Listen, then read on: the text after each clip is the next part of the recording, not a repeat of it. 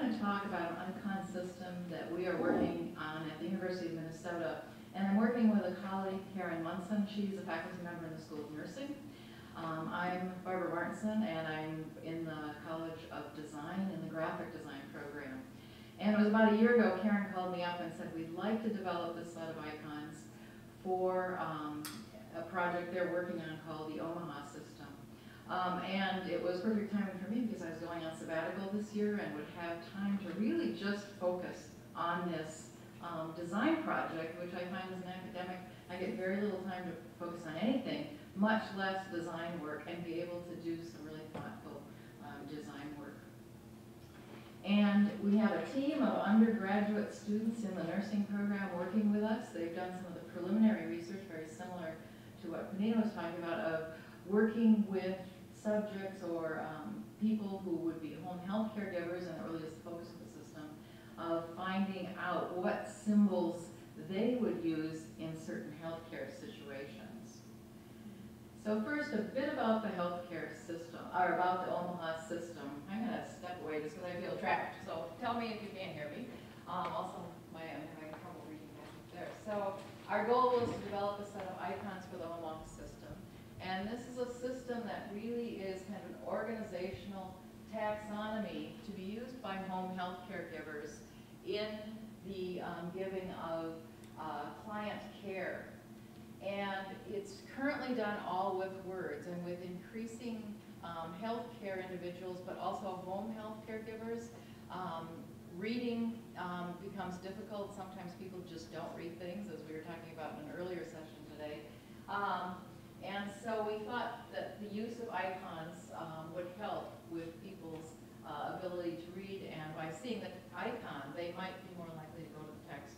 Say if there's an icon for heart disease, they might see that urgency and go and read the text about the healthcare for that.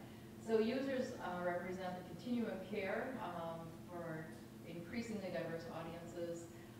22,000 multidisciplinary clinicians using the Omaha system currently. And so these icons would be used in the patient's electronic health record, and they would be used to help identify specific problems with the patient. So first of all, what is an icon? We've just seen a number of icons with Anina's presentation, but when I say icon, what comes first to your minds? Anybody throw that out there? A flat image. A flat image, Yeah. Okay. An image that represents something else? It represents something else, yeah. Either symbolically or, sort of literally or symbolically. Horton defines icons as small visual symbols for commands, programs, and data in the computer. And I think that's sort of interesting because, of course, we also have used icons for the development of language. And we go from maybe an iconic representation of an animal or a natural object, and that evolves into the more abstract sort of letter forms.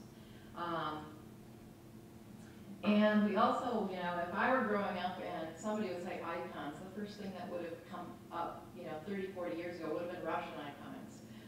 The fact that there were these pieces of art labeled icons, and they were specifically used in religious circumstances to embody some of the religious leaders, but also the beliefs of the religious system. And I think icons come very close to things like our national symbol, where it stands for the nation, and there's various symbolic aspects to that. So the emblem itself carries with it the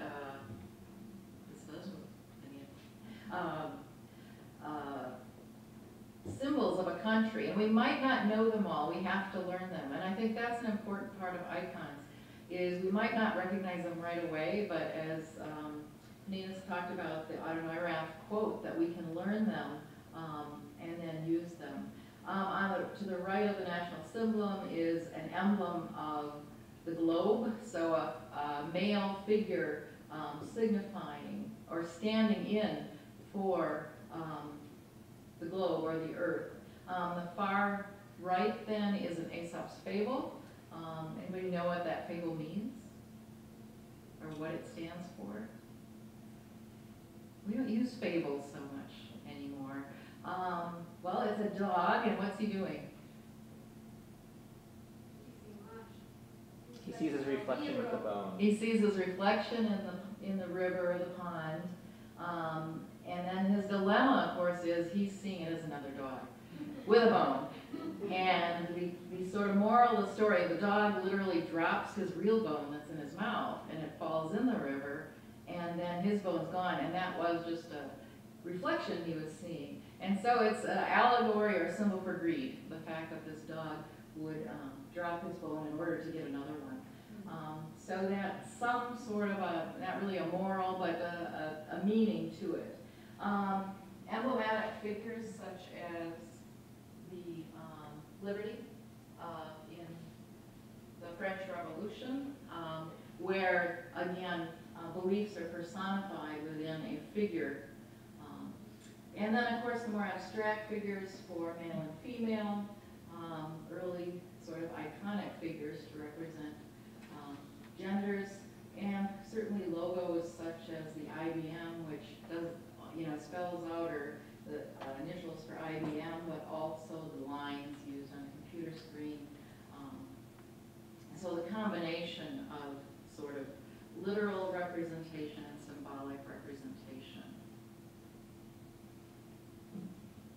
But I think really what we've kind of come to at this point is that our current perception of an icon is a small illustration, a small figure, and that helps lead us to certain things. So we know where to turn our computer on.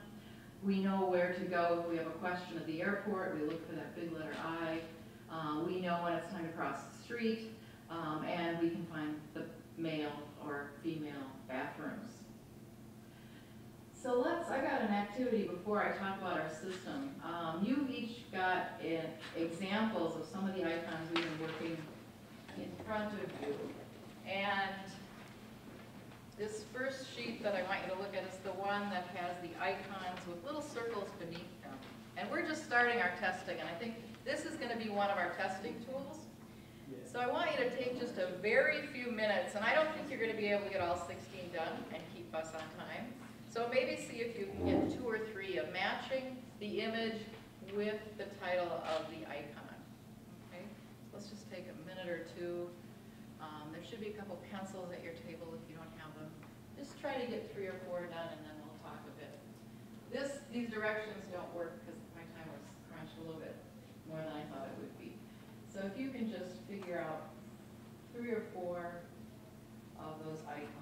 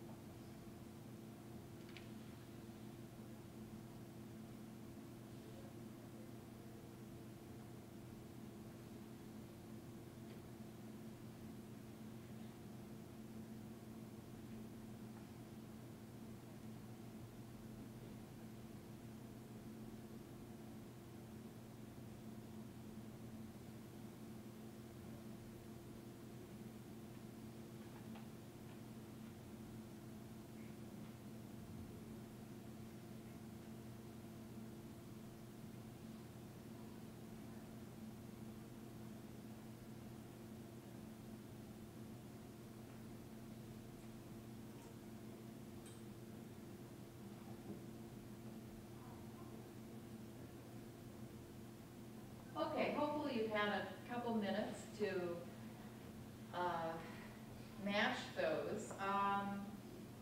I'd be curious to know which one, maybe which icon did you get right away? It was very clear and logical. Anybody want to venture? Yeah. Greek was really, definitely it's Greek. Yes. And what kind of clued you in? What about the image? The teardrop and the hung head. Okay. So There is a heart with like Right. tears. That's the one I thought was Greek. So I don't know which one is which. well, and I better make sure. Let's see which This one. one you or said. this one? Yeah, this one isn't it? This one. The. The heart with like tears, so I don't know. Okay. So you're pointing out, actually neither one of those is Greek. Because obviously there are way more titles there than you Or have icons. the heart, a broken heart with the tear in the face. Yeah. Now you're going to be really surprised when you find out what that I icon know, means. they are very similar. So one of the challenges I'm really facing as a designer is this notion of very literal concepts, but then very symbolic concepts. Like yours is neglect. Well, how do you make an icon for neglect? And that's been my biggest challenge. Or the broken heart and grief. It's fairly easy to do an icon for exercise in terms of a health behavior, or food, pictures of food. Some of you probably had that on yours. And what we're finding is that some of those icons that are feelings could be very easily confused. So one of our biggest challenges is to make them distinct enough so they can be seen as separate things. And then once you learn that that one is neglect, or this other one is the broken heart, hopefully you would learn that. And we're still trying to figure out, working the testing with people. So I want to talk a little bit about existing health care system icons. And the ones on the left, I got distributed through the Society for Experimental Graphic Design. They are coordinated a bit with the IGA and the IGA's highway symbols, and a lot of the teams that worked on these very standard icons that we will recognize. There was some overlapping and lots of testing of these icons that we are more used to seeing. But these are healthcare icons coming from the standard set of icons, the same groups that we see for transportation. And so we're used to reading these black and white images. The one on the right is a French system, and it's called the Visual Concepts for Medicine. And it's an incredibly complex system, and it's really wonderful. The images seem pretty simple, but you have to learn them to be able to know what they're expressing. Obviously, I've kind of grouped these, so both are dealing with food or eating. That's healthy nutrition. This one is also healthy nutrition, but using just the fork. This one is working with a healthcare professional. Could be a doctor, it could be a nurse, and this is the BCM method of, this kind of represents an aspect of the patient, and then if you're seeing a doctor, you see the stethoscope as a symbol for the doctor. And here we have both doctor and the stethoscope. This gets kind of abstracted one step over. Prescription, medications. The way the BCM system does that is this is either lungs or breathing capabilities, and then they're on medication for that by putting the green cross, a symbol for a drugstore. More in Europe, obviously the drugstores have these green crosses, so there's that connection. They also use the shape of the icon to indicate the how much this is affecting the patient. If this is a square, it means it's a concern, but it's not readily drastic or harmful. It's just there. But the fact that this is pointing down means that it actually is a serious problem with the patient, and that their progress or their status of health is diminishing.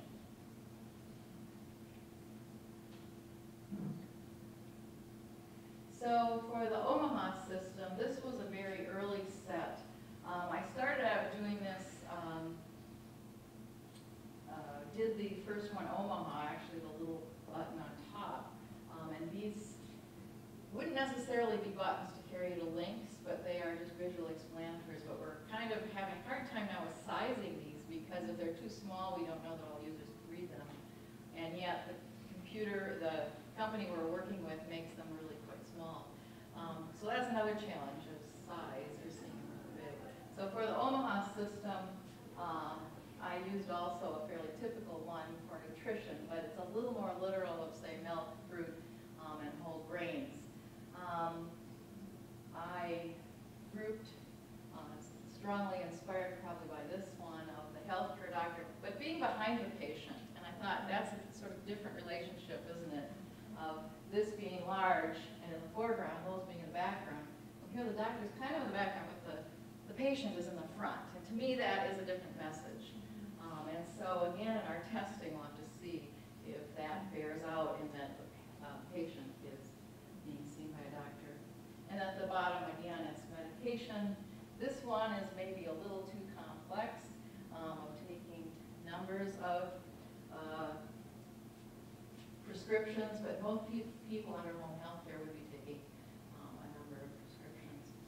My other goal for this, having been a home health caregiver for 4 elderly relatives, I find that a lot of things having to do with health are not very cheery. Even your malaria things, though, they're the colors and, you know, they kind of drive, they're more aesthetic, and the color maybe makes you feel good, or the good design of them, it helps in the situation, let's just say that. And I think sometimes some of the icons used, or even the imagery in terms of photography with patients, they're kind of downers.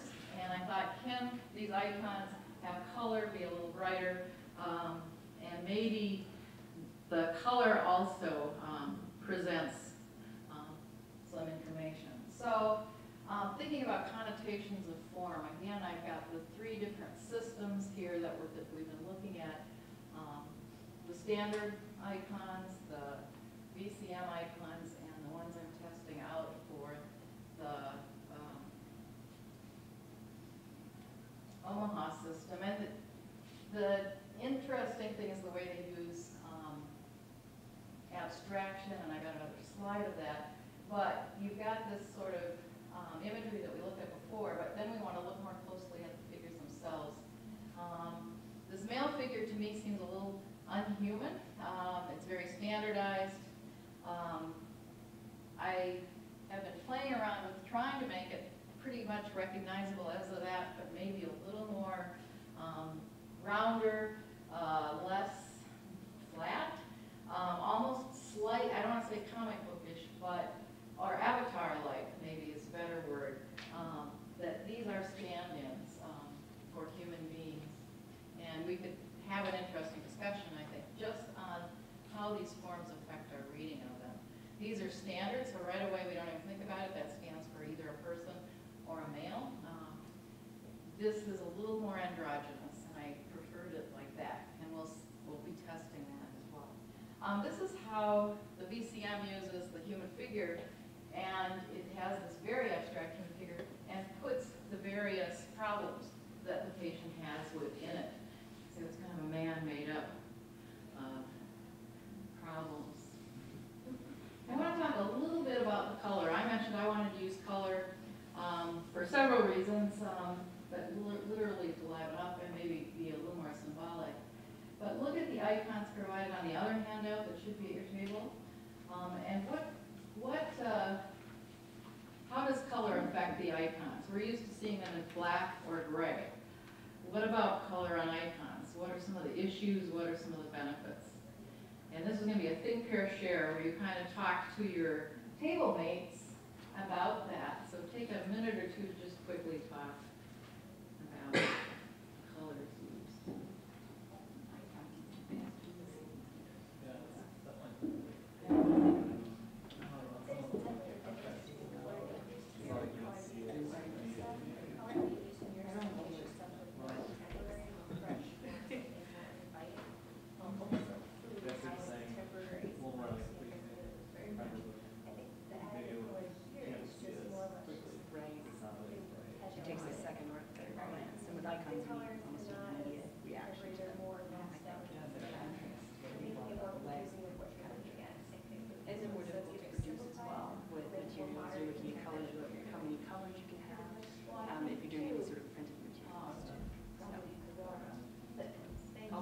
So, yes, I had some experience with So, it. it's Some iconography, so I'm interested. Right, But I never seen it try to do anything this detail. They're making the difference it was like a slide before where there's the two, for the education. hand, the man and the mark judges on. I think that was a good. I would Yeah. accept that if you are comment on color. When you do that, like anything else, that's like, right? Yeah, and it's kind of. It's not just person. Yeah, and it's not human too. It's maybe. I would think because we've Yeah. seen that a lot, like reflecting in this culture, like when people buy iconography, they think of black and white, simple. So, I wonder if then when you see color on the icons, then it's kind of like, that's distracting. Okay, let's see what you were, so what were you talking about? Symbol, like dresses. Some of the major things. Comments on color?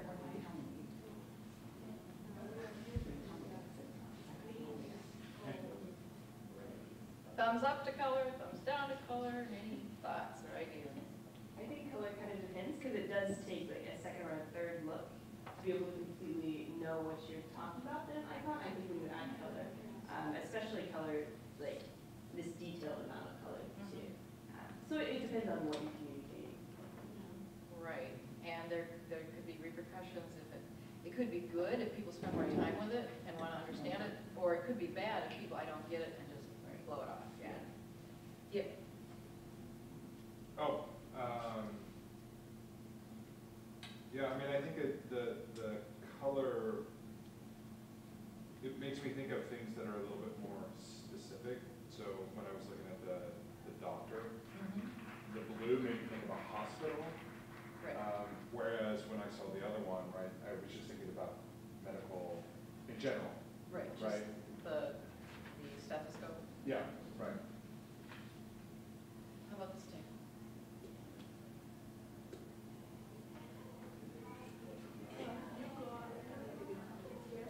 I feel like with her work and what she's done, the colors, the way they're portraying across more contemporary, while these colors look more additive, it doesn't necessarily look as fresh or contemporary, and it's more pastel, it's not as bright and popping.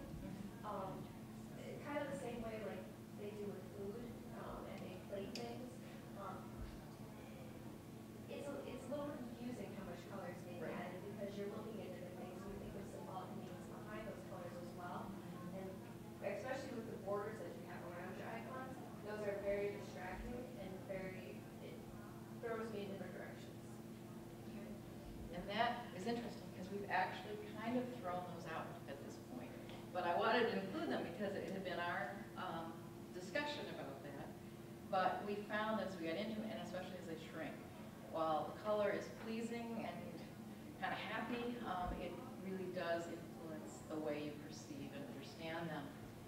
We're still trying to figure out how to get more color in. It's a little bit different. We can't use larger backgrounds as in the playing cards or the posters or not. So it really is kind of a challenge. So I think the way, first of all, benefits of using color, obviously, if we went just with the black and white, then you have that white zigzag line that's indicating pain. It works much better with the red. I think the problem right there might be it reads as a heart condition because it is on the right side. It works best if it's off the figure, and we're experimenting with where to put that then to indicate pain and not another disease. So all those decisions need to be made. The other thing is for some of the compiled issues, this is muscular skeletal system, and the color, I use color there to designate that. Only shape there, and I think the color would help you distinguish either one of those aspects, and without it, you have to rely on the shape. So there, I think color helps. The challenges of adding color, I wanted to see, do you have this sort of skeletal look, or do you go with this for circulation and just make it red? So it's more abstract, and yet it's more direct, and I think that's an issue. This was mental health, and this might be the color one you said you got too many colors in. we turn that into kind of trees or growth coming out of the brain for mental health, that it's healthy and growing. There, I think green might help to help designate the plants as well. When you see it in black, it may not be quite as effective. So the challenges are really quite rewarding. Somebody mentioned the border. The Omaha System has 4 domains: health, behaviors, environment, psychosocial, and physiological. And we are still trying to determine, do we want those domains to keep the color, to say the domain for the health caregivers? And we've not quite figured that out. But this helps you see sort of the rationale of including some colored aspects. Issues of representation and abstraction, I think I continually sort of battle with. These are more literal. You get figures with lungs in them. These are the standard symbols. Usually it's on this figure, which I usually read as male. I tried putting it on a female. The problem there is that the lungs then may start to look like breasts, so you're confusing body parts. The other thing in abstraction, here a more cartoon approach to the digestive system. Here is the standard one through the SEG or AIGA. Not accurate, but really none of them are. And this is the VCM, where you lose any reference to the individual and you've got this sort of white swoosh going through. So from more literal to more abstract. And then I've talked about these images that are hard. This is the grief with the broken heart and the tear. If I do the heart red, then more people seem to read it as a broken heart. Neglect probably was the biggest challenge, is how do you represent neglect? And so this figure sitting down in the corner with a drooping head was it. This is spirituality for now, and I don't think we're there with that one. But we did not want to represent any specific form of religion or any type of belief system. So the notion of trying to do spirituality, well, I had a sun for the longest time. The sun in ancient cultures was obviously a symbol of God or a hierarchical power. We threw that out fairly early. So we are still working on some of these. Pragmatic concerns of legibility, people's visual literacy to be able to read them, I think will be a challenge. And then the consequences of error or icon confusion. I always joke as a graphic designer, well, at least I can't kill anybody if I'm making a poster for an event. Well, in this case, you know, it could become dangerous if the icons were not clear enough. And then there were design challenges. How do you represent those difficult concepts? And I've talked about neglect and the spirituality there. And you read this as a heart weeping, right, as grief. Anybody want to fathom a guess of what that might be?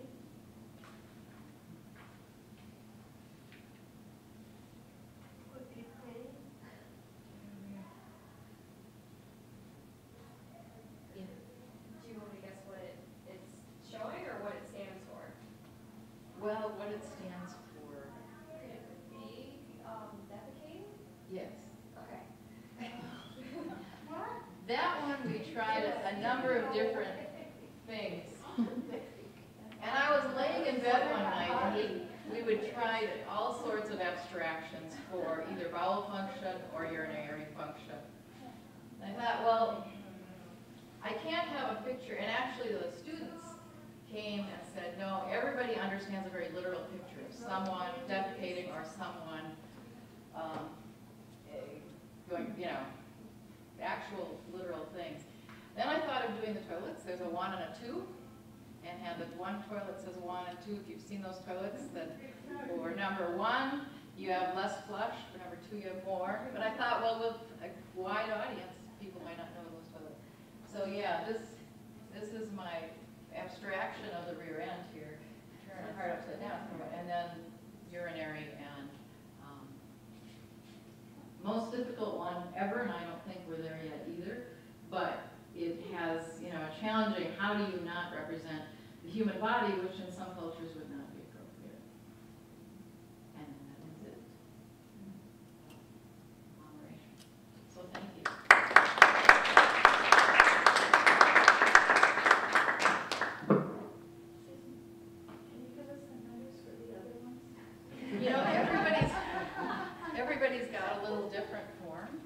So I can't really, I can't just say this one is this because Well, they are the same. Well, there are some similarities. And again, we're just starting to test, and the reason there are 3 different forms for you is to sort of negate any on-carry effect. You know, if you do one, you could be influenced, and then on each one, we're trying to also include 2 that could really be confused, and we want to see how people confuse them. So, yeah, you could tell you one if you want to know personally afterwards, but I can't say number 1 is this and number 2 is that, because there are 3 different versions out there, and that is purposeful for testing.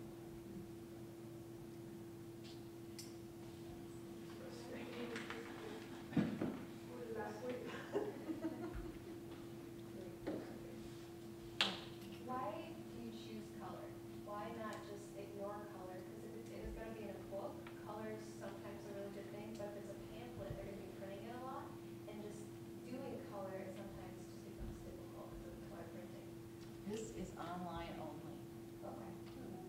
And so I kind of felt for once in my life I maybe could use color. But the color, I think, will have to be used in combination with the black and white. That's my hunch right now. Is that something will have to be combined because the black and white remains legible under a number of different sizes, and also the vehicle, which is the electronic screen. So, but we are just ready to go out and start to test these in the next couple months.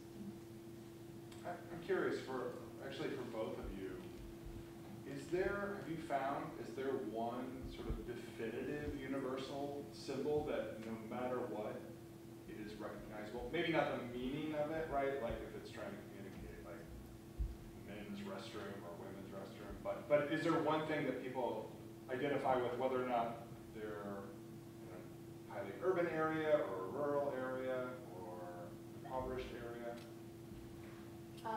In my experience, I would say just a male and female symbol. Like it's even whether it's in Kibera or back home in Uganda, it's a symbol of sin. Just the male and then just the female. That one just seems to be you would read, and like in school too, the way you draw a girl versus a boy. The restroom one, you would think it would be, but I've seen some that are somewhere like the legs are like, I really have to go pee. It's very common in Uganda, so that looks across. Not just like standing, ooh, at the restroom. It's like an action of have to go. So. Well, I think it's interesting because I think we're very used to just seeing the male figure, and we'll see it adapted in lots of different ways. Advertising and everything.